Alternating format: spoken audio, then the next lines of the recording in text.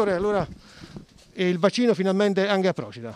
Sì, certamente era già nostro intendimento quello di avviare subito la campagna in concomitanza con quella di Ischia, e così è andata. Nonostante le avverse condizioni meteo, siamo qua, oggi cominciamo con un ottimo viatico.